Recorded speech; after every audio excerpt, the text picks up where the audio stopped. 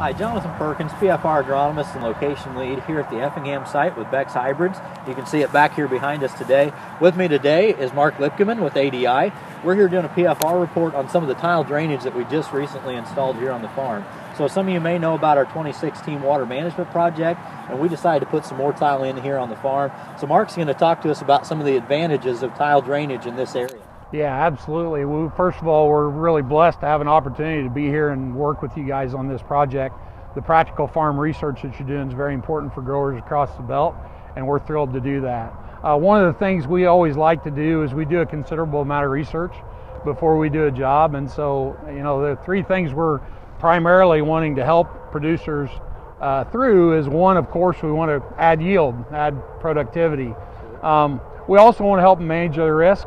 So we know a lot more today in agriculture about the timing of different things, from the planting date to nitrogen applications, other things like that. So we want farmers to be able to farm when they're ready to farm.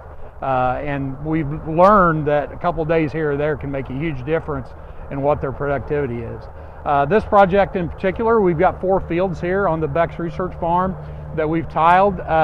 When we did our site review and we looked at it, there are a lot of sisney soils that are not real permeable.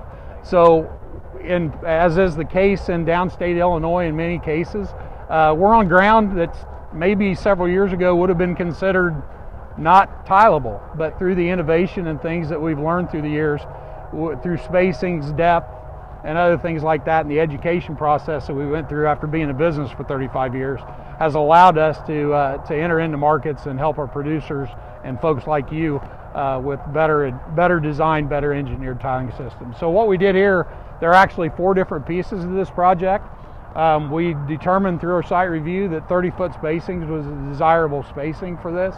And one of the projects across the way here, we actually put a water control station in to where we can shut the water off at the main, at the outlet essentially, so that we can raise that water table and maybe help with that, which I know your research has showed a benefit to. Yeah, absolutely, Mark. So, one of the things we talk about, agronomically speaking, an ideal soil is made up of about 25% air, 25% water, 45 mineral, and then looking at about 5% organic. So we want to try to shoot for that, but sometimes it's tough in these soils. So one of the things that we designed in the project last year was to look at not only tile width and depth, looking at 15s, 30s, 60s compared to no tile, but we also looked at the depths of 24 inches and 36. So, when you mentioned basically our depths here range from about 28 to 36, as you said.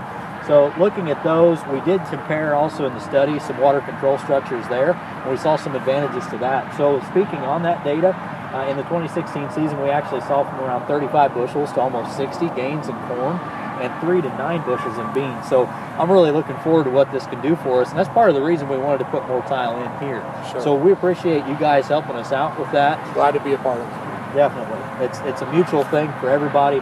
The ultimate goal is to help farmers, though, to help them succeed. Absolutely. So, we definitely appreciate everything that's going on here. We're looking more into this and working with tile drainage going into the future.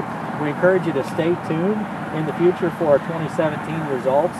And especially as we go through more PFR reports through the season, we're going to be watching this and seeing how things go on throughout the 2017 growing season. So thanks again, Mark. You bet. We appreciate you being part. out here today. Thank you. Thank you, folks, for watching this PFR report. And again, stay tuned for more in the future. Thank you.